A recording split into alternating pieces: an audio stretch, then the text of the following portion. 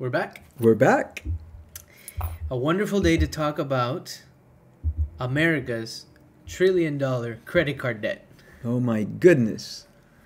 So, how the Federal Reserve, the New York Federal Reserve Quarter 2 report showed that the United States consumers have $1.03 trillion now of credit card debt. Incredible. Over 60% of consumers live paycheck to paycheck. And so the talk is that the cost of goods has gone up, of essentials, gas, everything has gone up, and we keep putting more and more on our credit cards. So the debt's reached now over $1 trillion. How has that happened? You know, we're all in trouble. Okay? Oh, yeah. Now, we're very positive people. So there's a light at the end of the tunnel. There always is, okay? Yeah. Especially if you're looking for solutions. If you're looking for solutions, you're always going to find them. Absolutely. There's ways to get out of these debts. Yeah. But how did we get there in the first place? Well, I think what's happening is that it just took us by storm. Totally unexpected. By the way, it's the first time in the history of the United States of America that we have reached this kind of debt. Okay? Correct. Look, I think it's a mixture of everything and us not being able to adapt quickly enough. The interest rates have come up the fastest that they've ever been in history. That's also. We're close to 8%. Because a lot of people say, oh, you can still get a 6.75 or 7.21, but those are the people with the highest FICO scores.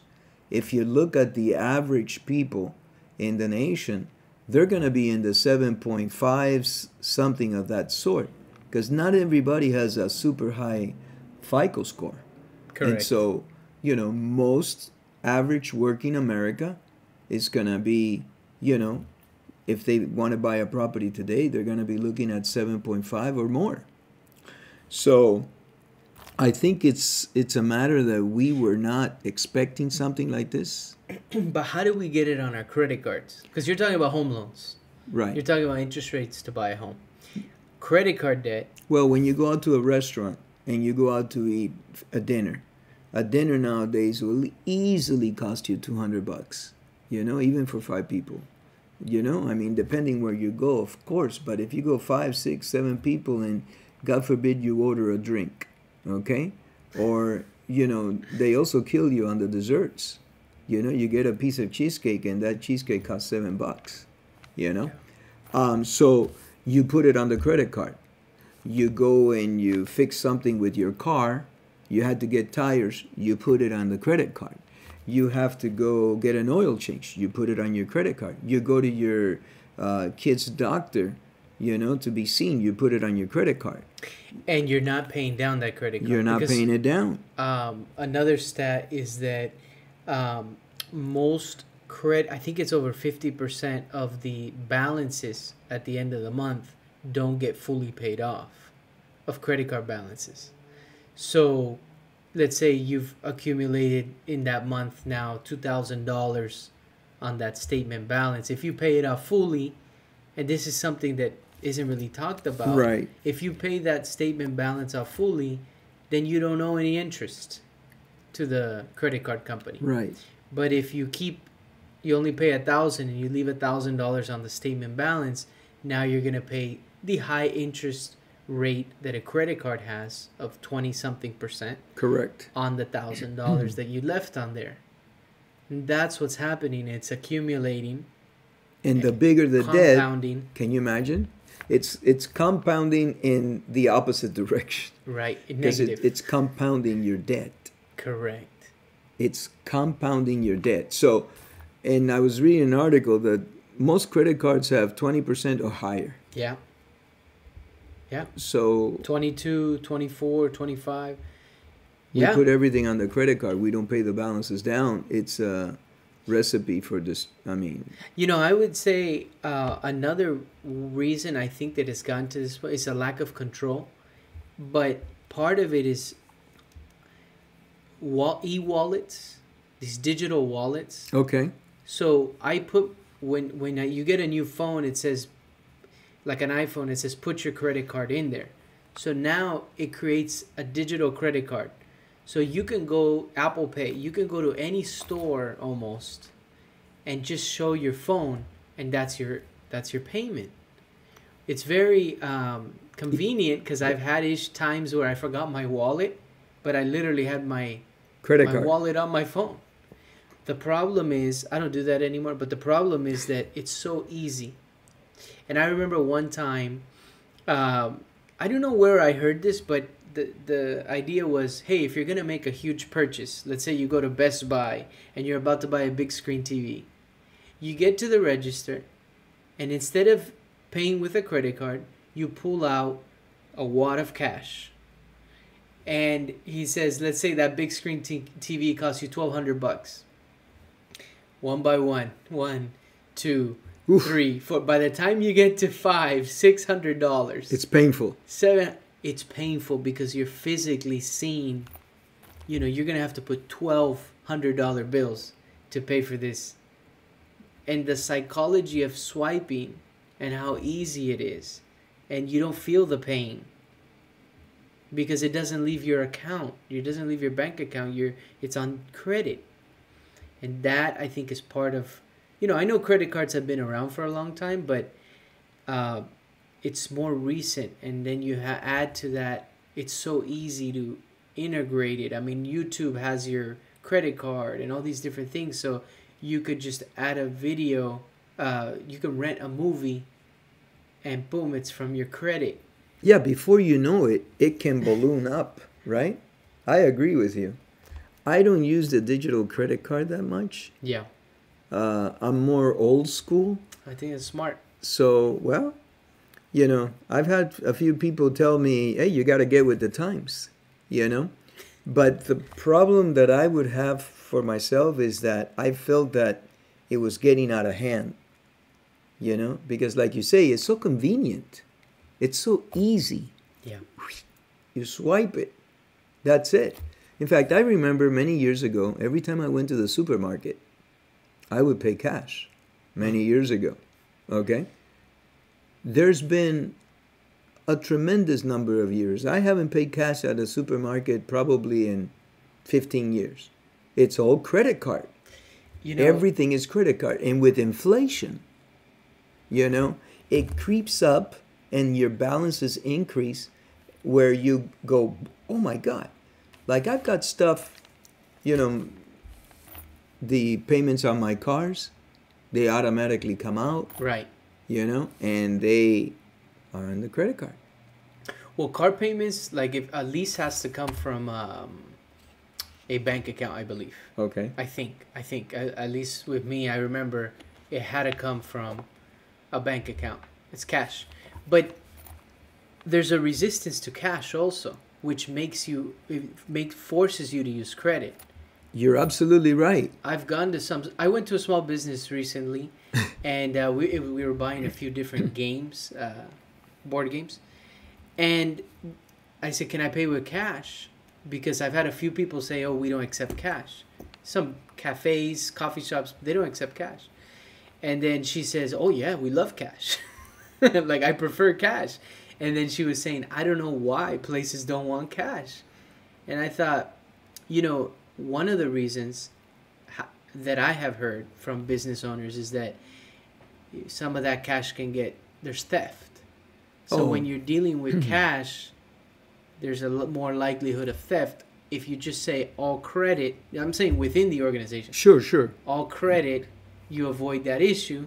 You have to pay the percentages to the companies, because a lot of people don't know this, but when you pay with credit, the small business has to pay the credit, Visa, MasterCard, they have to pay them a percentage. Right.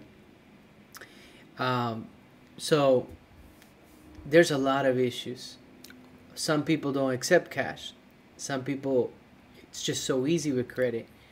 And then the other issue of essentials are essentials now we're putting on credit. And that's a big issue too, because from gas, which is now All the Southern time. California, it's over $6, $7. A gallon. You're putting it on your credit card. Most people. Oh yeah. A gallon. Yep. So to fill up a tank is costly now. Oh. Um, I have a medium-sized car, and the gas was very low on the meter, and I went to fill it up, and it was $115, I think, $110, something like that. Yeah. And I have a medium-sized car. And you're right. The only time I always pay with credit card when I get gas. The only time that I paid cash was the other day, and that's because the thing was inoperable. And, there was a sign on the gas thing that says, hey, you got to go pay inside. And when I went in there, if I didn't have cash, I'd be out of luck because, for that particular day until they, service that gas station pump, all their computers were down. No, you couldn't get gas anywhere in there. Only cash. Yeah, and so it was only cash. And the lady told me, because I said, I haven't paid cash in a long time. I don't know if I have much cash. I wanted to put in quite a bit or fill it up. And she says, well, most people, believe it or not, don't have any cash. Yeah. So they come in here, and I said, you have to pay with cash, and they can't do it because they don't have any cash on them. They have to go to another gas station. So we are hurting today. So they have made the transfer of being, let's say, practically almost, I would say 90% of their business for gas stations is credit cards. Credit card.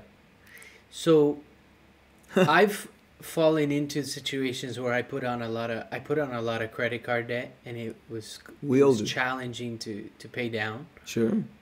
And it wasn't a fun time. Mm-hmm. How do you suggest people reduce, minimize, I know, like the credit card debt? I mean, how do you think they can? Look, we're going to have to do it, and the one way is tightening your belt. I was reading an article the other day where some guy was saying, look, what are you doing going to Starbucks or any one of these coffee places that charge you $6-7 per coffee? Forget it. Make your coffee at home. You can probably do it for 25 cents or 35 cents. I'm guilty of that. And you're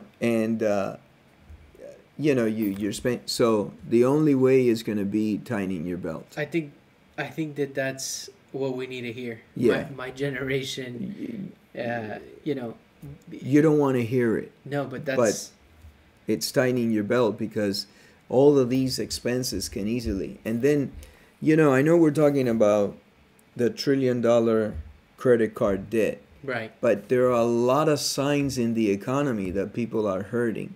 What are you seeing? Well, I was reading another article where they're saying that withdrawals from 401ks are also at an all-time high. Okay? And any one of the, all of us out there know that when you withdraw from your 401k, you have, tax consequences and penalties. Well, this article, right? Because there's sometimes exceptions. Right, and that's what this article was referring to. They're called hardship withdrawals.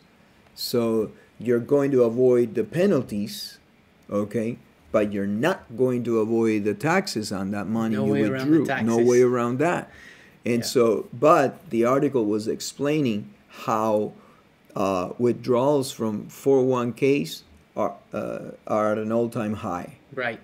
Another thing that's happened in the industry, go ahead. Real quick on the 401ks. Yes. Some people say, well, if it's a Roth 401k, majority of 401ks are traditional. So people pay taxes on the majority of them. Yeah, and that's your field. You know about that. Well, that's the only way that I know that you wouldn't pay taxes on the withdrawal.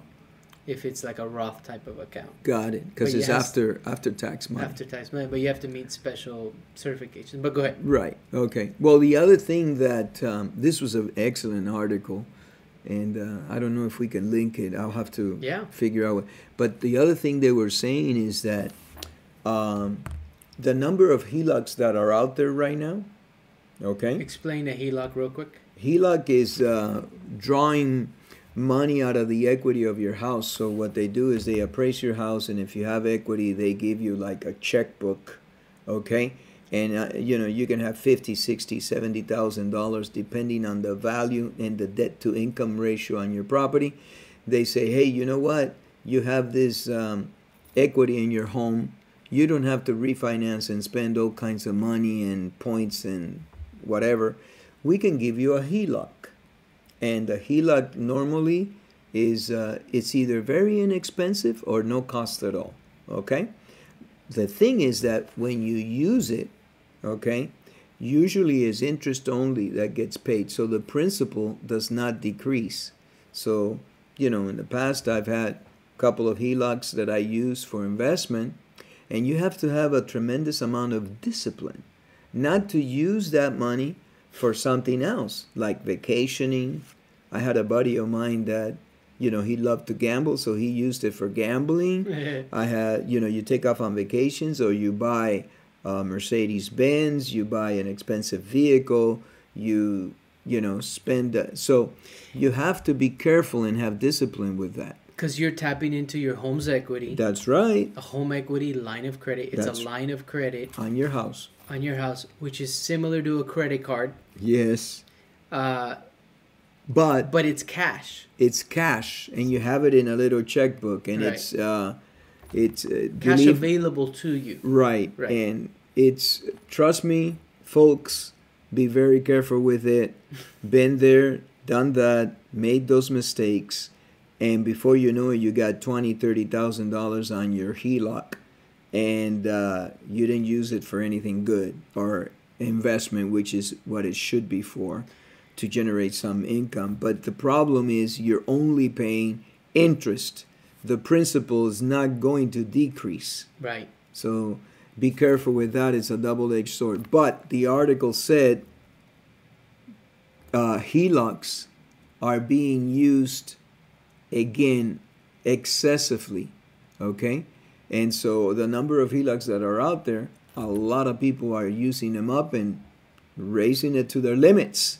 And now you have that almost like a second loan on your property, because usually they go in second position. So that's an interesting point, and I'd like to, on the description, we'll link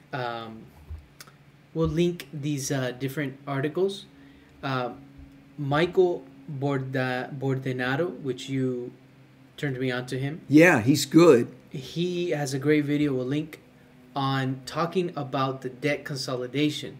So he's saying Michael's excellent. He's excellent. Yeah, you said he's brutal. He's brutal.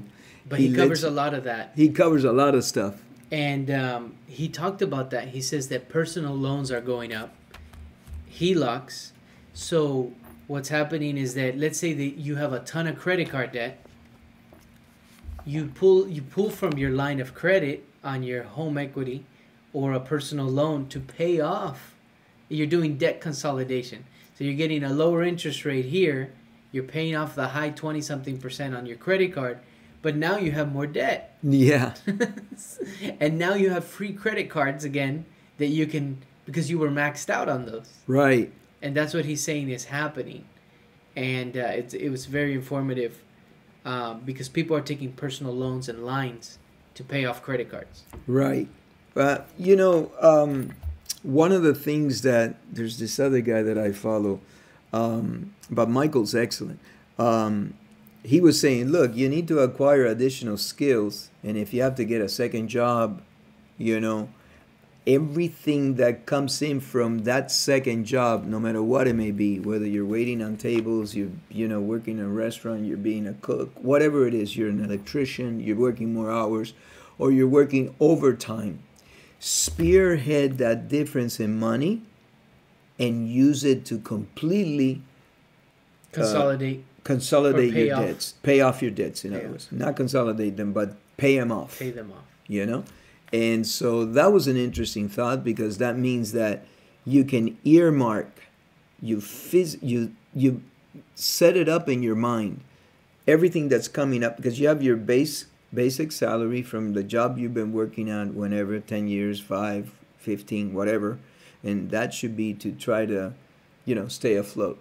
And then you get this second job, and everything that you make there, pay your debt down as much as you possibly can. And so that was interesting, because the only way I know how to pay my debt down if I'm overspending is to stop spending, as much as you can. There's certain things you have to do. You have to buy food for your family. You have to put food on the table. If you have children that are small, you have to buy diapers. Diapers are super expensive today, because I've got grandkids and I know it. The milk for the babies are through the roof. They were $6 a gallon for organic. Oh, $7. $7. Yeah. Wow. 5 something for half a pint of organic milk. I mean. Oh yeah. No, yeah, you're right. They're not a gallon. No. So it's more expensive than gas. Yeah. So raising children is expensive. You've got schools that if they go to private schools or Yeah. everything After is gone. school. Oh, all the programs. there was an article I was reading that they said that cereal had gone up like 21% or something like that. Cereal. Or 18%. So, inflation creeps in, and the value of your dollar is purchasing less because inflation is eating up the value of your dollar. And so, Not only that, I remember during the pandemic, it was going around social media everywhere because companies were changing their packaging. So the cereal that you bought for, let's just say, $5, that was, let's say, 12 ounces or something. I'm not sure. Let's say it was, 12 ounces. Now you're getting the same cereal for 8 ounces. Or 10 ounces or 8 ounces. For the same price. For the same price. Right. So, or even a higher price. So that's the effect of inflation. Unfortunately, the consumer gets hit somewhere down the line. Yeah. Because the companies are going to pass that cost to the consumers in order to stay afloat. Companies are also hurting because, for example, if they have short-term loans that have to be refinanced, now you're looking at interest rate. Everything is compounded money. Connected. Everything's coming in, and how do you think the $1 trillion credit card debt in America, how do you think that affects home buying? I think everybody's going to get hurt. I really do. I think that there are a number of people that I follow, and they're saying that we don't know it yet, or it hasn't been declared yet, but we are actually in a recession already. Now, I know that's very controversial, and we're no experts, okay? I'll tell you right now, we are no experts, so do your own research. But there are some people that we follow, that I follow, that are saying, look, we're already in a recession. It just hasn't been declared. And, all you have to do, and, we also have this inverted yield curve on the short-term treasuries. And traditionally, when that goes back to normal, the recession hits. And this is, I'm no expert, you guys look it up, but this is data. Like, for example, I believe that a 3-month treasury right now is at around 5.45%. And a 2-year is at around 4.8 or 4.9. These are bonds, correct? Yeah. So these are you could buy these treasury bonds. Yeah. And the 10-year is at 4.19. So this is an inverted yield curve because usually it's backwards. Okay? Usually you're going to be able to get the 10-year at a higher rate of return than the 3-month treasury. And that's not the case right now. So what the people that know are saying, the minute that this thing turns around, that's when recession is going to take a bite out of our economy. And I think that go back to basics. If you can, all of you that are out there, including us, right? We should try to have, hopefully, let's say 3 months of expenses saved up. If you can have 6 months of expenses of your, monthly expenses saved up, you're in better shape. Yeah. Some people have 8, 9, 10 months. Wow, that's fantastic in today's economy. But you should have, but how do you do that when you're living paycheck to paycheck? What was the percentage you just gave? 50% of people? It's over 60%. 60%. Paycheck to paycheck. 60% of Americans are living paycheck to paycheck. Yeah, of U.S. consumers. That's incredible. And by the way, that includes people that are making over $100,000 a year. That also includes retirees. There's a lot of people that we're going to suffer. Yeah. A lot of us are going to suffer. I don't know. Well, look at the stock market. I mean, we were talking about it the other day. That's right. The Dow Jones, which is an index, right? Industrial average, is it dropped 2,000 points within a pretty short period of time. I mean, did you say 2,000 points? Yeah, I mean, we were. If you go back to I know it was like 500 points yesterday, right? If you go to September 14th, okay, which is a couple weeks ago, okay, okay, it was at 34,907, which is almost 35,000. This today, as I'm looking at this, is at 33,000. So it's almost 2,000 points right there. Yeah. Within a couple weeks. Wow. If you look at the S&P 500, it went from, on September 14th, same, 4,505, and today it's at 4,260. 260? 4,260. So you're 300 points, right? Yeah. So these are big drops, and these are indexes, right? And these are the NASDAQ. So, like you said, we're positive people. We want to, I think the advice you gave is excellent. I think we all need to hear it. I need to hear it. It's tighten the belt. I think. Because whatever is coming, you want to be prepared for it. You want to have savings. You want to have,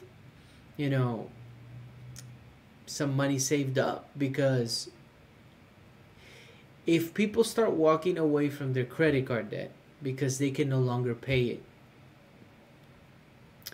then there goes your credit. Oh, yeah. It's going to affect you all over the place. Everything is contingent on your job and your income. And if you can't pay that credit card debt and you can no longer make that mortgage payment or that rent, consolidating. I mean, we're talking to friends that are saying, hey, I'm looking at maybe moving in with family. Right. To save. That's excellent. Moving with your family. I'm looking, There's a ton of people moving back with their parents. There will always be opportunity, even in the downs, right? People make money in the ups and in the downs. Oh, yeah, absolutely. But I think it's good advice what you're saying. Is just prepare yourself. Yeah, like, for example, my wife and I, we love to go out to eat at restaurants. Yeah. We have curtailed that tremendously. We're cooking more at home. Okay? And that is going to save us quite a bit of money. Because, I mean, if you go to a restaurant today and you order a fish plate, like a salmon plate, that thing is going to cost you $36.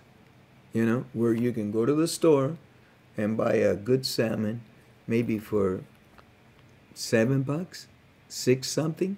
Yeah. And but you're not going to spend $36 on that plate. And like I said, God forbid you order a drink or you get dessert. That's what they get you. Yeah, I you're mean, right. it sounds funny, but No, you're right. you know, a piece of cake. Have your dessert at home. You know, so no dessert. It's better for you anyway. Less sugar, right? And so you Another thing, just don't go hungry. another thing that I want that I wanted to throw in was, you know, I read it and they recommend your utilization ratio should be less than 30%. That's what they recommend for credit cards. So if you have $10,000 of credit limit, you should use less than $3,000 on a constant basis to help keep your FICO score the best. Oh, okay. It's not realistic. I just don't think it's realistic. I think it's a good goal to have, but people that need to make payments for certain things, they need to pay their phone bill, they need to pay their internet bill, whatever, you know, their health insurance, you're not looking at a ratio. Right. It's just not realistic, but they're saying that the ratio is still under 30% for all U.S. consumers, so we still have a lot of access. But what Michael Bordanero, is that his name? Yeah, he's good. Am I saying it correctly? Yeah, Michael you are. Bordanero. Uh-huh. What he's saying is that that's not realistic because people are consolidating the debt, clearing it off their credit card, putting it in personal loans or lines, and it's unrealistic. It's not real, the figures. Right. He also says that the GDP figures are not real. Oh, I'm not getting into that, but he's good. And he destroyed the GDP. He says a lot of these figures are not real. They're inflated. They're inflated. They're bringing in stuff that doesn't apply. They're not the core structure of the thing. So they changed definitions. The definition of a recession was changed. That's right. It used to be 2 consecutive quarters of negative GDP. That is correct. That's exactly what it. And it was changed on the the government website. I know, but I'll tell you what. He said it, and I checked up on him, and I think and he's right. We have had already 2 consecutive quarters of negative GDP. Okay, so technically, that's why him and some other people are saying, look, I think we're already in a recession. Okay? I think we're already in a recession. So, it's... well, if they're changing the definition, they're moving the goalposts, or they're... further out. Right. And that's why people are saying, this is not meant to be a negative podcast. We are positive people. But we're seeing things that are signs. Yes. And so the best thing you can do is prepare yourself and try and put yourself in the best situation. And when things do drop, eventually, whenever that is, it will lead to opportunity for some people too. I remember, here in the Inland Empire, I remember there were houses, for 50. This is in 2000, and I think it was like 10, 11, or in those years. There were houses, single-family homes for $50,000, $60,000. So, unfortunately, someone lost that home. Right. But the cycle of life is that, right, you rebuild. You rebuild, yeah. Well, I mean, God willing, many folks are not in that situation, but unfortunately, the statistics show it otherwise. We're just creating a lot more debt because our salaries are not enough to sustain what we need to bring in. That's a big one. And wages. Wages. That's a big one. And so, and even if you got, this is another thing. I was following a couple of people, but they said, look, even if you got a $10,000 raise in your salary, okay? Yeah.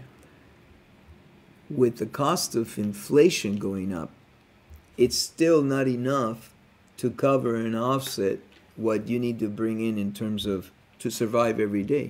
Put food on the table, pay for your mortgage.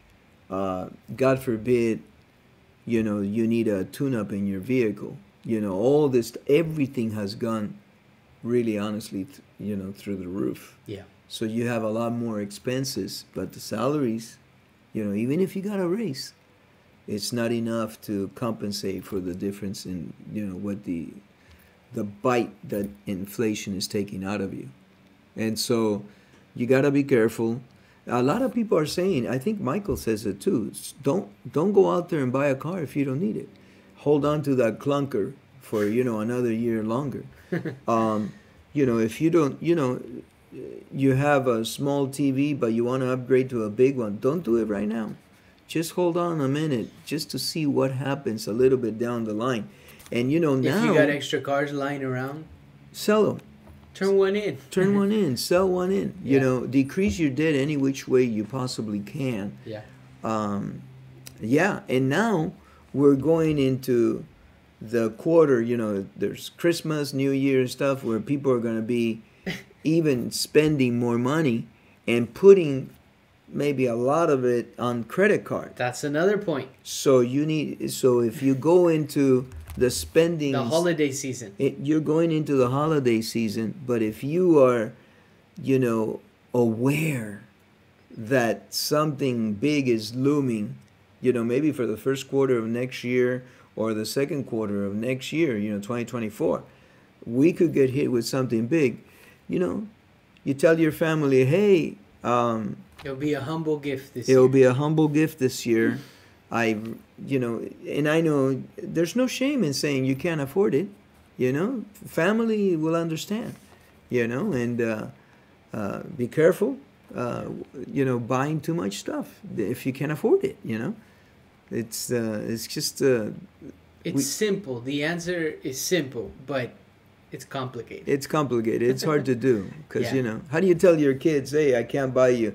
And kids nowadays, you take them to the store and any toy costs an arm and a leg. Yeah. I saw a toy yesterday. It was $30 for a tiny little thing like this. Yeah, $30. And if it has a little motor or if it's got a car that moves or whatever, it's $120 or $150. And if you want to get into the Legos and all that, I've heard David say some of these Legos are hundreds of dollars. Hundreds of dollars. You're talking about big. Yeah, I went to the store to look at a toy. It's a Batman that opens up, and inside the Batman the Batman is about 3.5 feet tall or 3 feet tall, and it opens up. And I mean, I would even enjoy playing with that. Okay, I never had that growing up, and I think that Batman was like $180, something like that. I don't remember exactly, but it was expensive. And the more things you buy for the inside, because it opens up and it has a hollow cavity, and it's got things that you can hook up and this and that. The more stuff you buy, the more expensive it gets. So be careful, tighten your belt. That's what we could say. I'm doing it. I'm not going out to eat. Pay down as much as possible on those, right? On those credit cards. Yeah, they'll come and bite you. I'm doing that as much as possible. But the other side of things is that you have the essentials filling up the tank. Like we talked about food. Whatever other essentials that you have that, like for your children, right? Diapers and things like that. Soap, toothpaste, toothbrush. The essentials are what's gone up significantly in price. Right. A pair of shoes costs you easily $100 now. Oh, are you kidding me? For sure. So that's the thing. That's the thing is that, we have to sacrifice. I wait for them to go on sale. Yeah, that's what we got. If I need them. And make them last. Make them last. Cool. All right. Thank you. Oh, no, thank you. This was good.